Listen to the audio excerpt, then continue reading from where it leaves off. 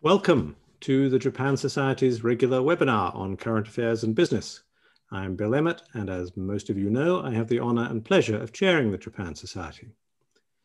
In several discussions during the past year, we've paid special attention to gender inequality in the UK, but especially in Japan.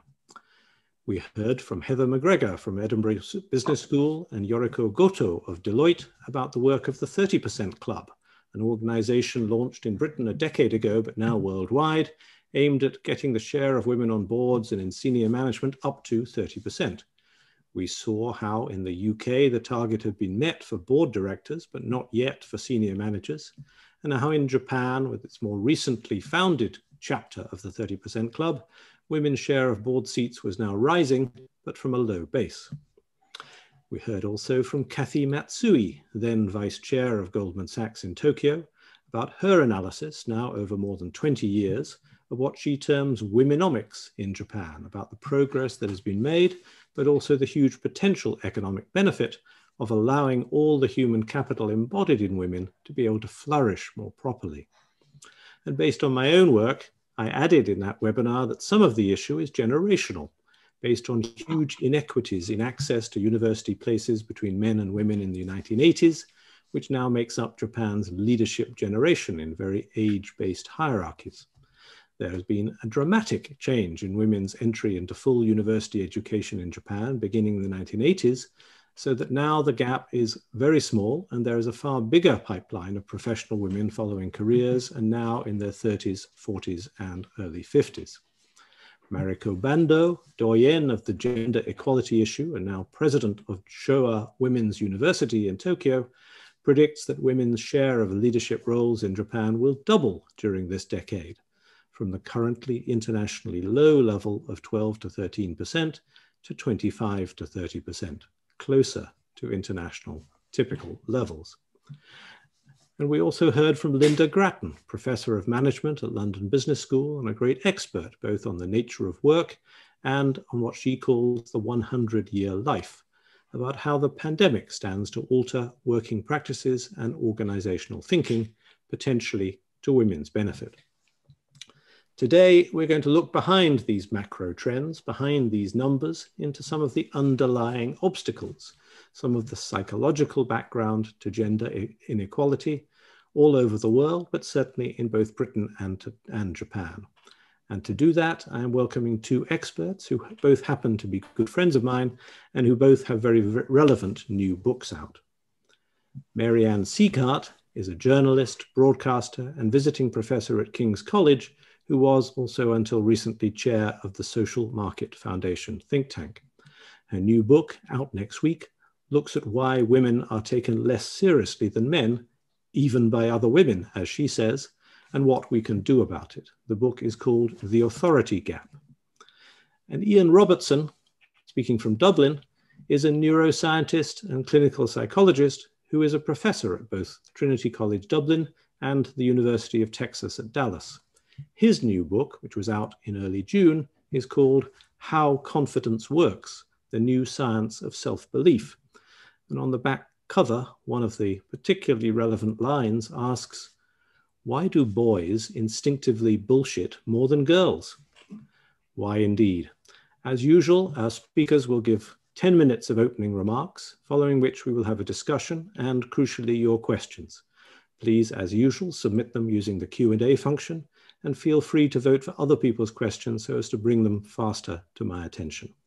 We'll start with Mary Ann Sieghart. Over to you and welcome to the Japan Society. Thank you so much, Bill. This is such an interesting subject and I'm really looking forward to this webinar, to this session. So my book, The Authority Gap, is about how much harder women have to work to be taken seriously than men do. Because most of us assume that a man knows what he's talking about until he proves otherwise. Well, for a woman, it's just so often the other way around. And so as a result, women often find that their ability is underestimated, their views are ignored in favor of men's, their expertise is challenged and their authority is questioned. And so instinctively, we just tend to take women less seriously than men. And the academic research backs all this up. The book is full of references to these studies, as well as interviews and anecdotes from a lot of very successful women who I interviewed. Now, I should, of course, say not all women and not all men, of course, because some men are great at respecting women equally, and boy, do we appreciate it and notice it. And some women manage to exert authority with fantastic skill and success, but boy, do they have to be expert to achieve that. And I'll explain why it is so much more difficult for women than for men. Because the trouble is that it's so hard for a woman to come across right in a way that it isn't for men. So if a woman isn't confident enough, of course she won't be taken seriously and people won't listen to what she says.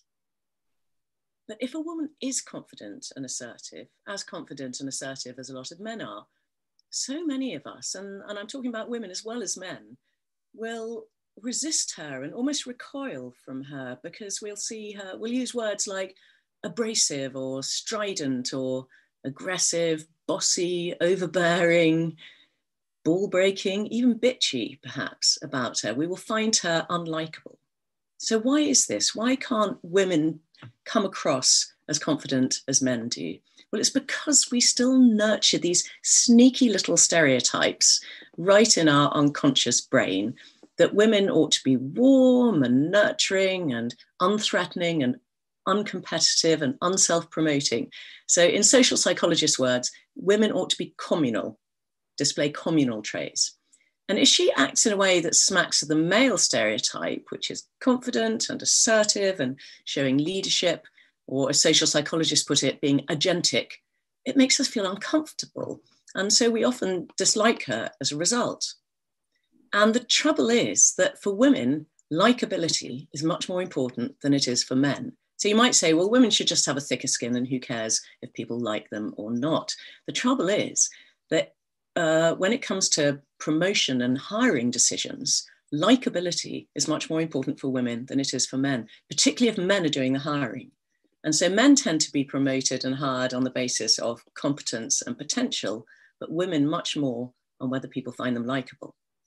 So if a woman wants people to accept her as being competent and authoritative, she has to work incredibly hard to be likable as well. She has to sort of ladle oodles of warmth on top of this competence and confidence in order for people to accept her. So there's such a narrow path, therefore, for a woman between seeming underconfident and therefore disrespected, or overconfident and therefore disliked. And navigating that path is a real burden that men just don't face. And it's the same with all sorts of other things. So I've talked about confidence. And of course, one of the reasons why women often are genuinely less confident than men is because they come up against the sort of behavior that the authority gap produces, such as being underestimated, having their authority and their expertise challenged, being interrupted, being talked over, having their views ignored. And if this happens to you the whole time, which it does for pretty much every woman, it's not surprising that your confidence is going to be a bit undermined. So we also have to work harder to feel more confident in the first place.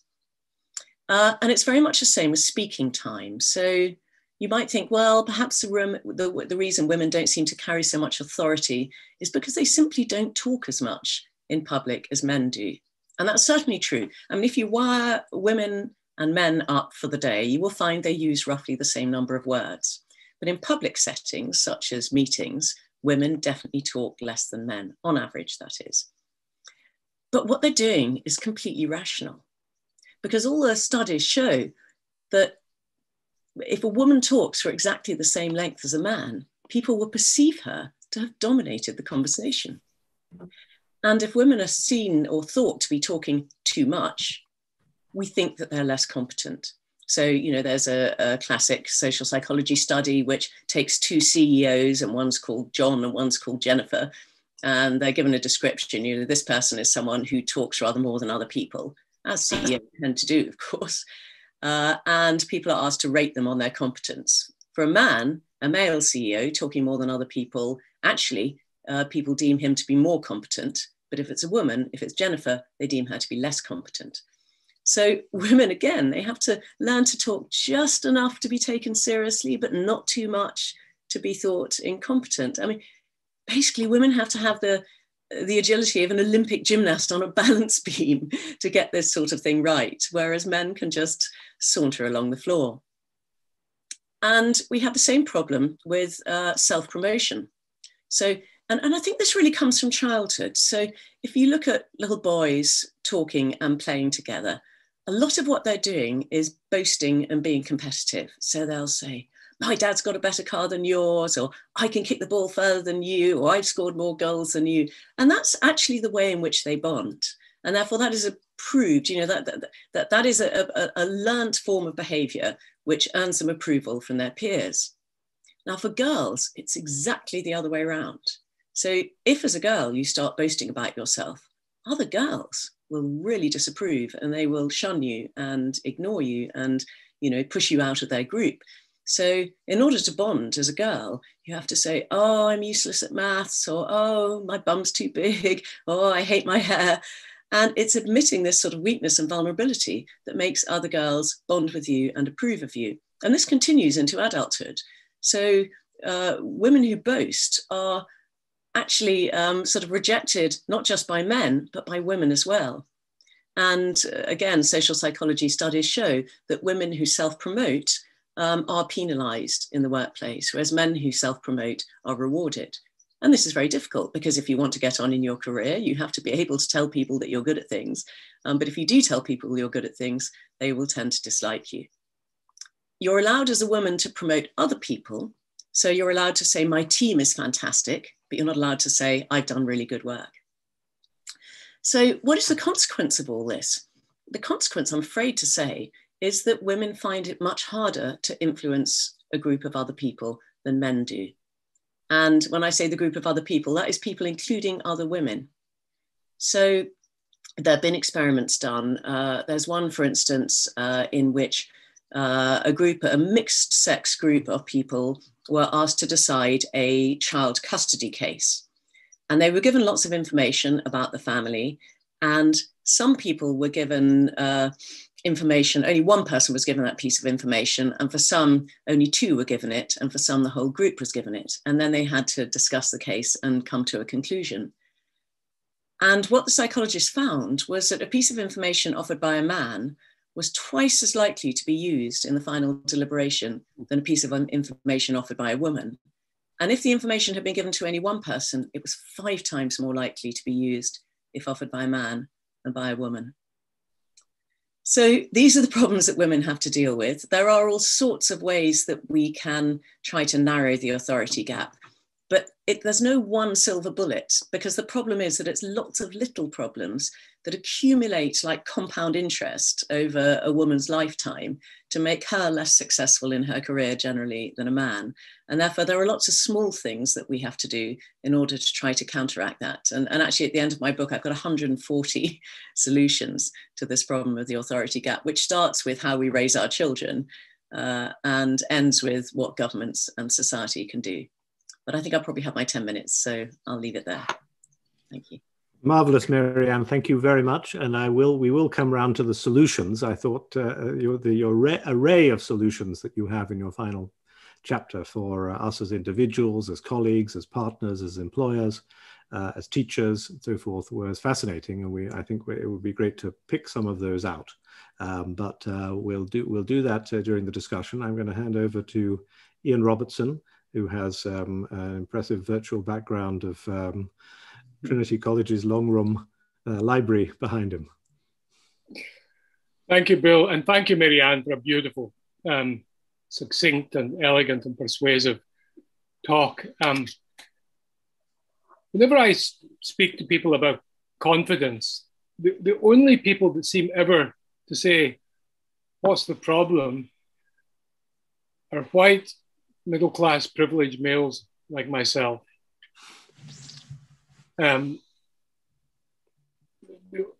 Anyone who is lower socioeconomic status, certain racial groups, certain physical appearance disability,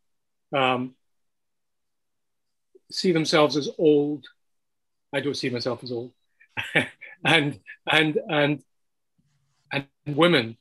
I've never met one who doesn't realize that confidence is a huge problem. And I would submit, Mary Ann, I think you've talked about this is a huge factor in the authority gap. And I confess, I am one of these privileged white middle-class males who only in researching a book on confidence, which my wife told me to write, did I fully appreciate everything you've been, the weight of disadvantage that women are facing, both unconsciously and consciously in the world, both internally in the brains, but also collectively in culture. So it was and I ended up writing 2 long chapters, having at least, I guess, about a third of the book focused on this issue. So you mentioned about speaking time, Mary Ann. That's such an interesting topic. So there's a study done at Carnegie Mellon on problem solving, IQ type problem solving. Now we know that individual IQ, intelligence quotient, predicts problem solving ability. But this study looked at group IQ, small groups, how good the small groups were at solving individual problems, intellectual problems. And what they found was the IQ of a group was not the mean of the IQs of the individuals in the group. Instead, the group's ability to solve a problem is predicted by 3 things. The first thing was the fairness of the distribution of speaking time in the group as they tried to solve the problem. The second was the average ability of each member of the group to read emotional expressions in the other members, or generally. And thirdly, the proportion of women in the group. Now, the proportion of women in the group was explained entirely by their women's better ability at reading emotional expression. So what this told me was, if you have the kind of phenomenon that you were talking about, Mary, of women being disempowered from speaking because of these prejudices you're talking about, you're not only disadvantaging women, you're disadvantaging the human race's ability to solve problems collectively.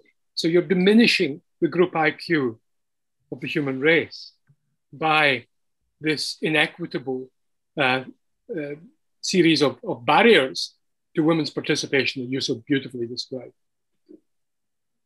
The second thing I would like to say is you mentioned about influence, women's influence, their authority gap, their ability to persuade. Most of us who are not depressed are slightly overconfident. We overestimate our abilities slightly. We all think we're above average drivers. We all think we're above average skill in whatever our professional domain is. Men, much more so than women. However, if the trouble with being overconfident is it buys you status. And it buys you status, therefore making you more persuasive. And this is true even if the ground, your overconfidence, or let's call it bullshitting, even if that is exposed publicly, your overconfidence, your status is undiminished, even by revealing the fact that you're overconfident in your own ability. So this means that bullshitting is a very valuable commodity that men have much more than women. And the PISA study across the OECD countries of educational attainment, a couple of years ago, very cleverly smuggled in, asked children or adolescents to rate a number of mathematical concepts in terms of how much they knew them and understood them on a 0 to 10 rating scale. 0, never heard of it. 10, know it and understand it completely. But they cleverly smuggled in 5 non-existent terms in among the real mathematical terms. And what they found, so that you then got an objective measure of bullshitting ability, of bullshitting tendency.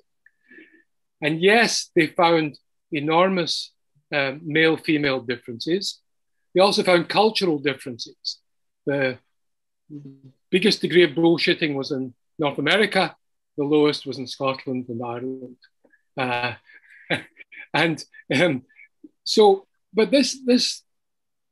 also the children who were overconfident in this way, who were bullshitting, were actually in a number of other domains more successful, because the awful truth about overconfidence is because it empowers you to do stuff, to take action, it increases your chances of success.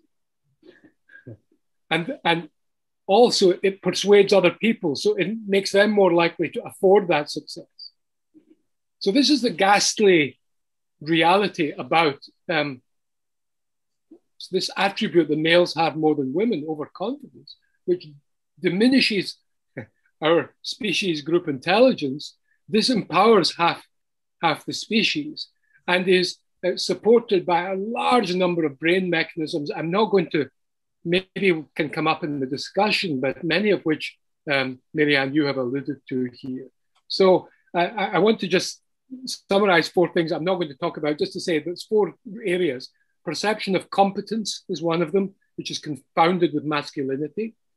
The approach to competition, the way that women's, as you correctly described, women's self-representation in the brain is more collective.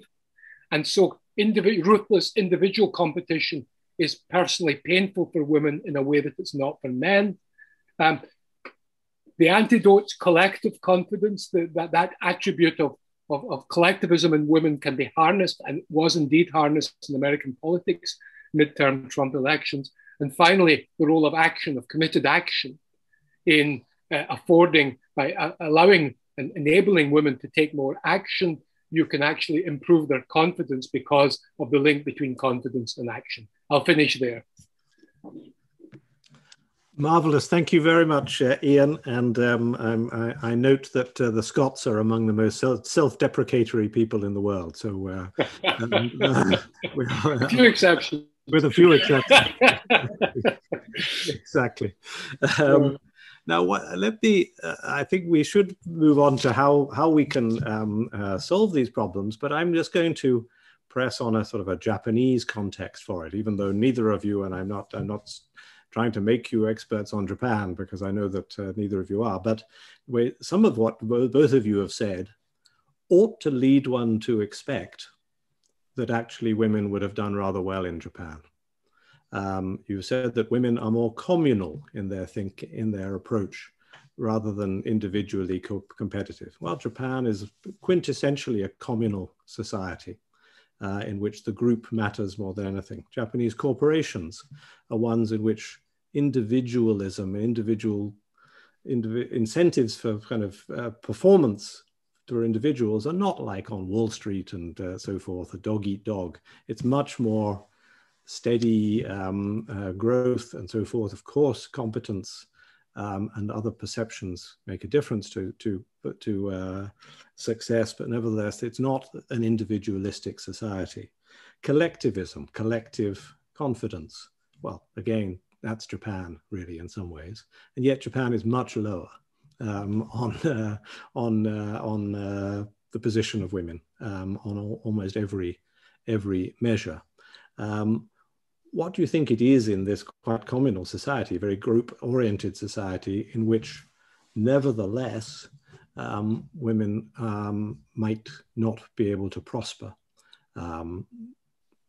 Ian, what's your sort of immediate judgment on that? We might draw some questions in from people on this.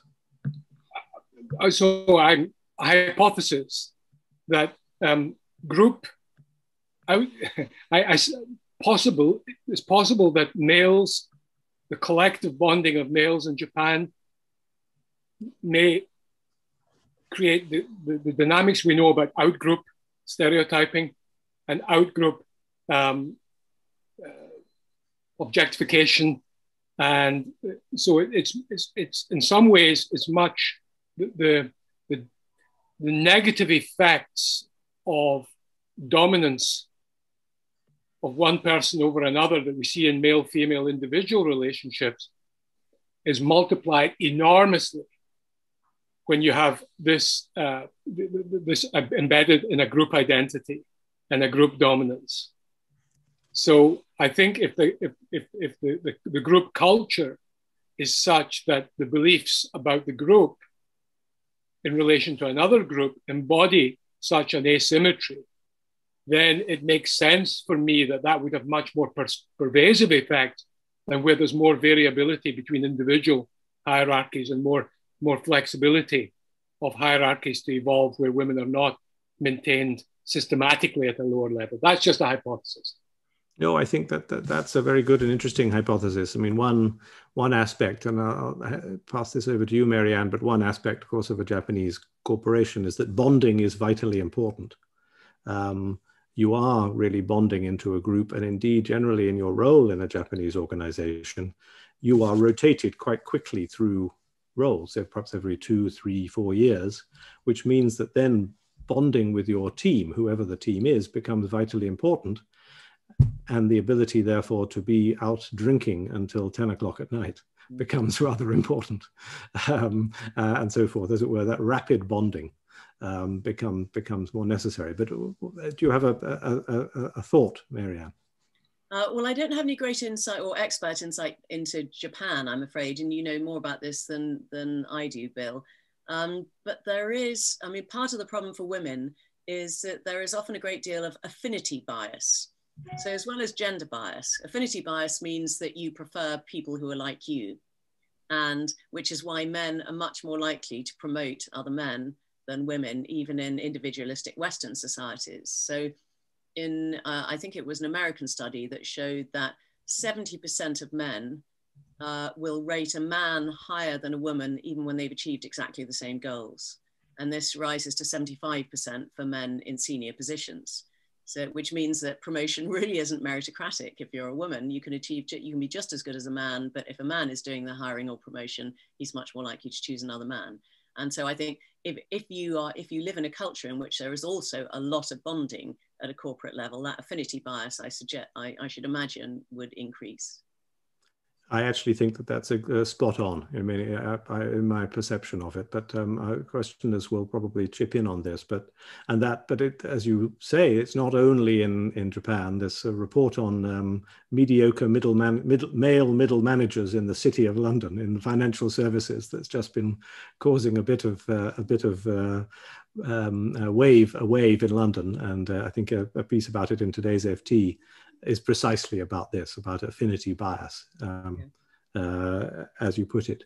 Helle Thorning-Schmidt, who is the former Prime Minister of Denmark, said to me, "We'll know we'll have achieved true equality when there are as many mediocre women in senior positions as mediocre men." Yes, exactly. Pernilla Rudlin, who's a board member of the Japan Society, but runs a consultancy about sort of cultural comparisons between Japanese and European companies. She asks, is there any research on collectivist cultures such as Japan, whether the degree of bullshit in men is higher or lower than in Anglo-Saxon cultures? You talked about the range of bullshit, Ian, across the Atlantic. Has it gone across the Pacific, that research?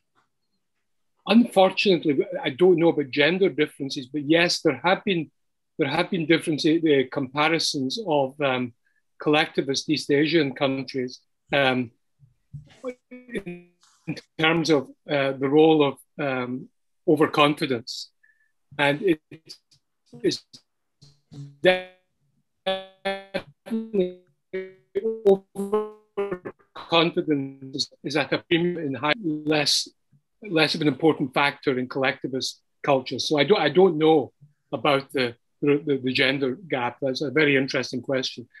There have been interesting studies in China between the wheat and the rice growing areas. And rice growing is traditionally a communal activity, and wheat growing more individual. And these tendencies embed themselves in the culture. And indeed, southern China has more collectivist, north more individualistic, and you get exactly the same differences in all sorts of thinking, and the role of overconfidence seems to be much more necessary where there's societal change and where people perceive there's going to be change, then overconfidence becomes a necessary and valuable commodity. Where there is stability, overconfidence is less of a value, and communal emotions like shame tend to be much more important. Sheila Malin has asked Mary Ann, what behaviors should male feminist stroke allies focus on to help reduce the authority gap? Which brings into your list of things that we can all do. Yes. But perhaps to start that question of how we can make a difference. Okay, well, I suppose let's start at work as colleagues.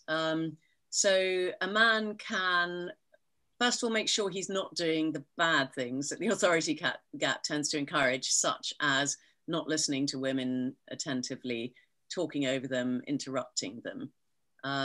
Allow them just as much conversational time as you have if you're a man. I mean, quite often we women are talking to a man and he does what I call conversational manspreading. He just takes up too much of the conversational time and it's very hard to get a word in edgeways. So that helps. Affirming what a woman says at a meeting. If you're a man, you can be a very good ally by saying, oh yeah, I really agree with Mary Ann's point there and I think we should do it. And that will make the other men in the meeting perk up. So that helps a lot. Men tend to affirm what other men say at meetings, but they're much less likely to affirm what women say at meetings. If you're a man in a relatively senior position and you're looking for someone to mentor or to sponsor, instead of automatically choosing someone who looks and feels like you were when you were young, go for a woman rather than a man. That would be extremely helpful. At home, the best thing you can do is to share all the household chores and childcare equally. That makes the most enormous difference to a woman's ability to advance in her career and to her confidence and to her exhaustion levels. And the great thing is, all the research shows that in more gender equal partnerships where women and men share the chores pretty much equally, not only are the women happier and healthier and do better at work, which you would imagine, the children are, if you have them, are happier and healthier and have fewer behavioral problems and do better at school. But counterintuitively, perhaps the man is also happier and healthier, is half as likely to get depressed, is twice as likely to be satisfied with his life, drinks less, smokes less, takes fewer drugs, sleeps better at night. And this, I'm afraid, is the complete clincher, will get more frequent and better sex. So what's not to like? There's the key incentive. Thank you, Mary Ann. It is, I thought of mentioning in my introduction, there is not about sex, but there is a beautifully set up scene in the movie The Post about the Washington Post in the Pentagon Papers era, where Catherine Graham is chairing a board meeting of all white males, and none of them listen at all to what she said. And it's a sort of, it's obviously meant to be a stereotypical scene, but I think it's worth men watching this to see themselves at work in those circumstances. So Ian, I mean, let's say that you're coaching some male managers, and the question is, you've got a diverse team of juniors coming up.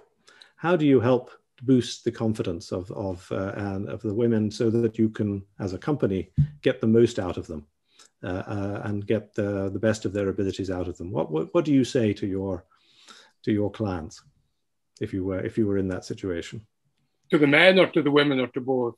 Well, to both. To the managers. And so I've stereotyped the managers as being male because most of them will be at present. But nevertheless, let's say they're male or female managers. Yeah. The males are a tougher nut to crack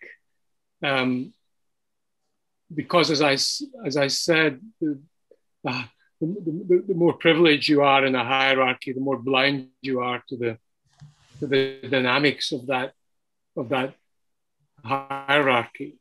And so I would say, first of all, I would say certain corporations tend to have mechanisms that help correct what, say, in universities or in public services is less common, the notion that you are rated by people below you, the 360-degree assessment of you by people over whom you have some power. And it's much harder in, say, big tech companies. It's much harder for the kind of gross abuses.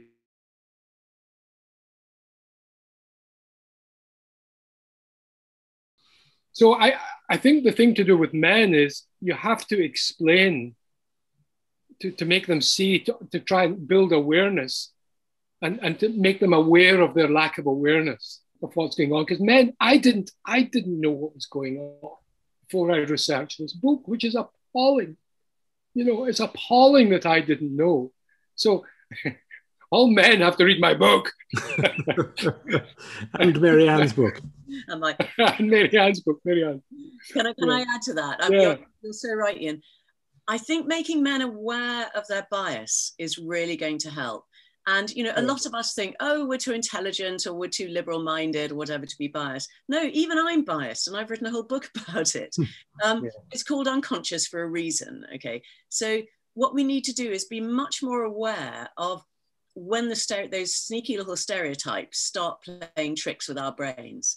So, for instance, research has shown that when evaluations are done of women and of men, women are much more likely to have the grindstone adjectives used about them. Oh, she's conscientious, she's diligent, she's hardworking. Whereas men are much more likely to have adjectives like outstanding and talented and brilliant. Even if women are as outstanding and brilliant as men, people tend to put it down to hard work rather than innate talent. So, you know, if you're writing an evaluation of somebody, just stop and check if those are the sort of words you're using about a woman rather than a man. If the sort of adjectives that come up in your head when you see a woman being competent and confident are abrasive and strident, ask yourself, is that perhaps saying more about me than about her? Because it probably is.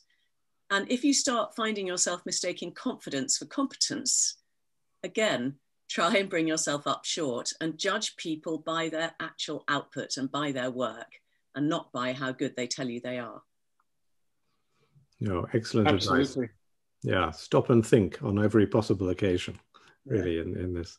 Now, there's a comment, stroke question come in from Yoko Dochi, who works for SoftBank. And she works in London, but obviously has worked for a long time in Japan for SoftBank as well. And Dochi-san says, it's absolutely correct that group matters in Japan Inc. This complicates the issue for Japanese women. In my experience at Japan Inc. over 30 years, to have our women's voice heard, we need to start by, quotes, acting like men and do it well and better. That's the only way to gain status, to have our voice heard, bit by bit, repeatedly, persistently over years. This is, however, essentially a self-help strategy. Do presenters see better alternatives? Now, this is a familiar question. Do women need to act like men? Or do women need to act like better cases of women? What's your thought, Mary Ann? I often think that instead of sending women on assertiveness training courses, we should send men on bullshit avoidance courses. Why should we have, I mean, there are two problems. One is that if we do start acting like men, as I explained in the beginning, people often don't like it. So that's part of the problem. And actually all the management literature is suggesting that if men would start acting more like women, we would actually have better leadership. So, you know, the best leadership on the whole is collaborative and democratic, not too hierarchical. It's what people call transformational leadership, and women on the whole are better at transformational leadership than men are. So, I mean, I would love men to start behaving a bit more like women, but unfortunately we are in the world we are in, and yeah, it's very difficult to get it right. Ian. I'm struck by the amount of resources and companies involved in doing financial audits of companies and corporations, where actually some of the greatest risks have to do with abuse of power and a set of behaviors, often very male behaviors, that of the kind that you're describing, Mary Ann, that are associated with overconfidence and the effects of power in the brain. So it strikes me that, yes, you can try and train middle managers to be aware of these things, absolutely. And the answer is yes, do that. But these things come from the very top. It's the culture of an organization, the extent to which this organization says that ruthless dog-eat-dog competitiveness, and the Trump organization famously, he just loved to see people fighting. It was this competitive environment that women just hate, and it's bad for group IQ. So if we had a system where we required the kind of audit for both the unconscious biases you're talking about, Mary Ann, but also the other behaviors and relationships, so that there was a report to the board that in our meetings, here is the percentage of time that different people spoke. Here are our unconscious bias measures from the implicit association test of our employees. If you did that at a corporate level, that could have enormous impact on this. Yeah. Let's just push a bit further on this question about leadership and women leaders. You've got a passage in your book, Ian, about the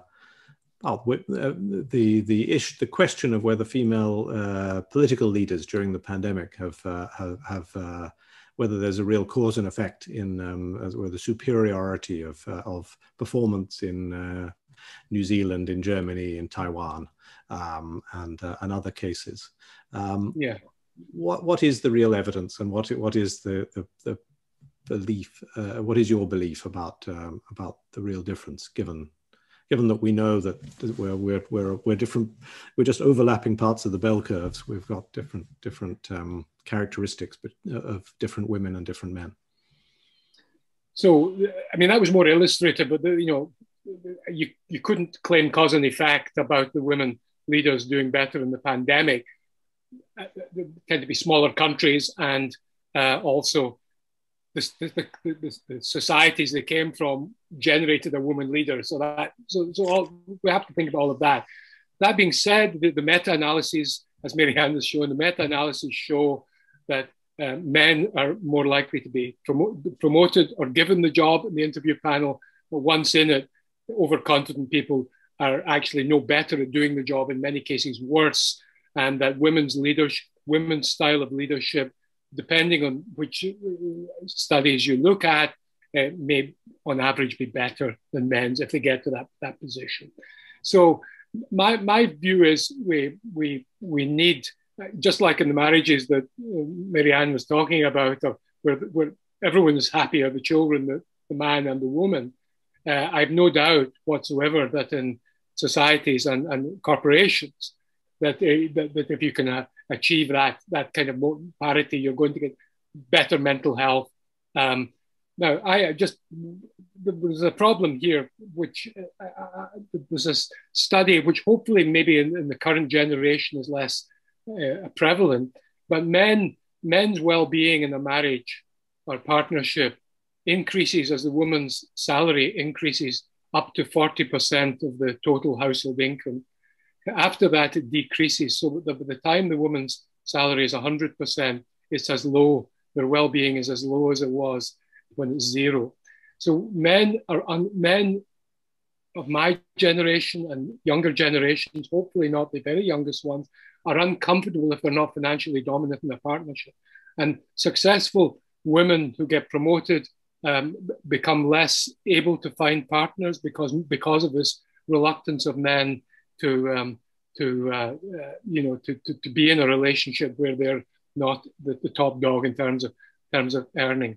And this is where the whole concept of maleness and the whole, we see in leaders, there are very few female Erdogans, Putins, Trumps. Okay, there was Indira Gandhi and there was Empress Irene of Byzantium, but there are not many of them. We'll have to see as more leaders come. But to me, my heroine is Angela Merkel, who has wielded enormous power without being showing any of the terrible effects that power has on many, many male leaders. Mary Ann, well, perhaps you might comment on this question of, as it were, of the income inequity in relationships. Is this a real issue, or is this, as it were, a correlation issue? Well, I think Ian's right that, well, I mean, I hope anyway that it is less prevalent among the young. But all this comes down to insecure masculinity. And actually, I think even with Trump and Bolsonaro and Erdogan and possibly Boris Johnson, you know, this sort of blustering overconfidence is also a symptom of insecure masculinity. And the most distressing chapter I wrote in my book was about the backlash to women showing authority, or even just voicing opinions. You know, the really horrendous social media trolling, escalating even to rape and death threats. And, you know, this is all about insecure masculinity as well. And of course, not all men, you know, lots of men are completely comfortable in their masculinity and therefore don't feel threatened by women. And they're the men on the whole who we really love. And if only the others who do feel threatened by authoritative women, or indeed women even expressing opinion, could sort themselves out psychically, I think the world would be a much better place. I'll read out another question from a Japanese woman on the call. Yuriko Takemura says, "In my view, Japanese gender inequality is based on males' protectionism rooted in patriarchy." Somewhat connected to what you're saying, Mary Ann. "Thus, some females feel comfortable with their, quotes, traditional position. But on the other hand, indeed, some males think they, the men, carry too much pressure, and some females feel restricted. Do you think that increasing rights for the LGBTQ is essential to increase females' rights in Japan due to the cultural dimension?" Well, that's obviously a complicated package there, but is there part of the issue here in unpacking the binary questions about male and female characteristics? Gosh, that is complicated, isn't it? I mean, I suspect that a lot of homophobia from men is also down to insecure masculinity. But I'm not a psychotherapist, but I should imagine that's the case. And it's certainly true that the patriarchal bargain, as it's known, whereby women agree to have very traditional female roles and men are in charge of the breadwinning and have the power, doesn't always suit men either. And I think your questioner was right there, that, you know, some men actually would genuinely prefer not to have all the responsibility of the breadwinning and the looking after the family, and find sort of toxic masculinity as unpleasant for them as it is for women. I would just like both sides of a couple to be able to choose how they want to lead their life, and not be, you know, not be oppressed either by the other or by society. But to what extent does improving LGBT rights improve the lot of women? I mean, I think there is a correlation on the whole. You know, the more liberal a society is, the better they're likely to treat women, and the more accepting they're likely to be of LGBTQ people. You know, I don't know if you've got any thoughts on this. Yeah, I think it's very interesting how authoritarian cultures, how their attitudes to women and to LGBTQ people go hand in hand. And, you know, the legislation in Hungary and in Russia makes me think that there's something about this toxic masculinity you were describing, Mary Ann, that's inherent in the addiction to power and the investment in highly authoritarian systems that is essentially the core, you know, the distillation of maleness. And that's why homosexuality and not gender differences are such a threat. And there's this, you know, I'm just struck by Putin, Russia, just to what extent his whole behavior has been driven by a sense of personal humiliation by the West. the sense and how he's managed to embody that in a country which is economically going terribly, yet has kept this person in power, not all of them by any means, as a means of preserving this particular concept of self that is tied in with male chauvinism and opposition to LGBTQ. So I couldn't say it's cause and effect, but there's a very interesting constellation of associations there. Now, Martin Hatfull has put in a question. He says, or observes that Scandinavia and Nordic nations perform well on objective gender equality measures, women in parliament, senior business roles, etc. Is there evidence that the authority gap is proportionately smaller there? And if so, why? Is education the key? Mary Ann, are we all hankering to be Scandinavia? Yeah, I'm hankering to be Scandinavian, but on the other hand, I'm also pleased that I'm, British and not Saudi. So, there is a spectrum, and Britain is a lot better than a lot of other countries. So, yeah. I'm afraid I don't know about specific evidence of the authority gap in Scandinavia, because actually most of the studies have been done by American sociologists and social psychologists. But I would imagine that the effect of greater gender equality in those Nordic countries means that in everyday interactions, men are more respectful of women. I do happen to know, just anecdotally, my daughter lives in Denmark and is an architect there, and she says that she finds it more equal than here, and she's treated with more respect there than here.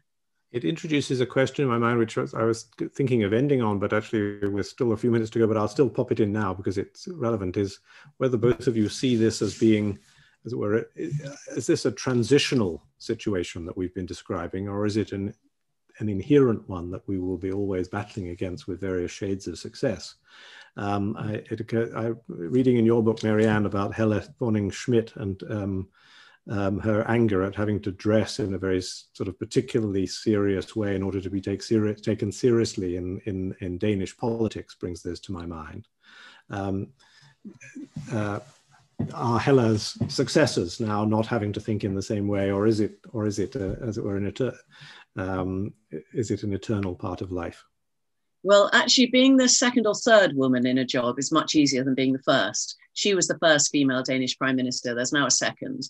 And I know Jacinda Ardern in New Zealand, who's the third female prime minister in that country, says it is so much easier for her than it is for first female prime ministers or first female anythings. So I do think that as we get more women into authoritative positions, our unconscious bias that always equates male with authority will start to dissipate. It has already started to happen over the course of the past 15 or 20 years. Our unconscious bias has fallen by about 6 or 7 points. But that's down from 70 something to late 60s. So there's still quite a lot there. And if it happens only at that rate, I'm afraid we've got a very long time to go. But women are in a much better position now in 2021 than they were in the 1950s, say. All I'm saying is, can we please hurry this along a bit?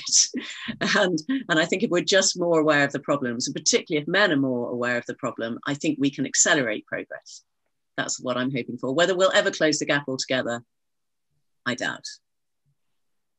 Ian. I think there are certain biases there that are so strongly wired in the brain that I think it's going to be a constant struggle. I do agree completely with Mary Ann, it's improving significantly, but just the confusion of competence and masculinity in the brain, for instance, when you look at a face for less than a second. And then the other thing is power, is the effects of power on people's brains and the effects of wealth on people's brain, because power and wealth go. Bertrand Russell said power is to human relations what energy is to physics. And we underestimate just the transformational effects that power has on the individual brains of people. So we have to have more women in power. They are less vulnerable to its toxic addictive effects, less likely to be corrupted by it, though it does happen. To me, the question of the authority gap is actually a question not just about the the unfairness and injustice of this. And it's not just about the loss of human capital we're getting for this. It's actually about the survival of the planet. Yeah. Because dealing with climate change, dealing with globalization and the mass migration, dealing with problems of the huge accelerating inequality, all these enormous problems the planet is facing will not be possible unless we have a lot more, many, many more senior women leaders bringing their approach to the world, which I believe, combined with that of enlightened men, is going to be the critical ingredient in tackling these issues. Can I just add, I so agree with that. I liked your phrase combined with the talents of enlightened men, because actually my ideal would be that in any organization at any level, the default is that you have a man and a woman running it. So it might be that the woman is a chair and the man is the CEO, or the man is a sort of middle manager and the woman is his deputy, or the other way around. But it's this complementarity between male and female viewpoints that actually is incredibly creative.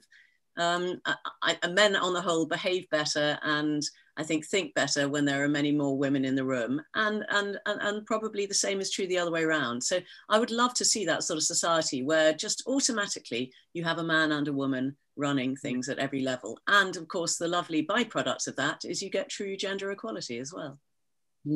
Great idea. Great thought. I'm going to finish by just summarizing some of the questions I haven't got to, because a lot of them are really comments.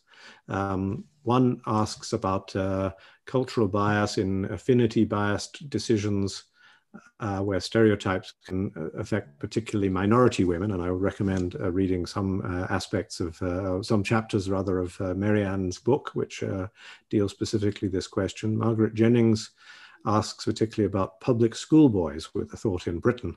Networking, elitism, power, confidence, class, the way in which these things become self-reinforcing, particularly, and that's particularly a male thing.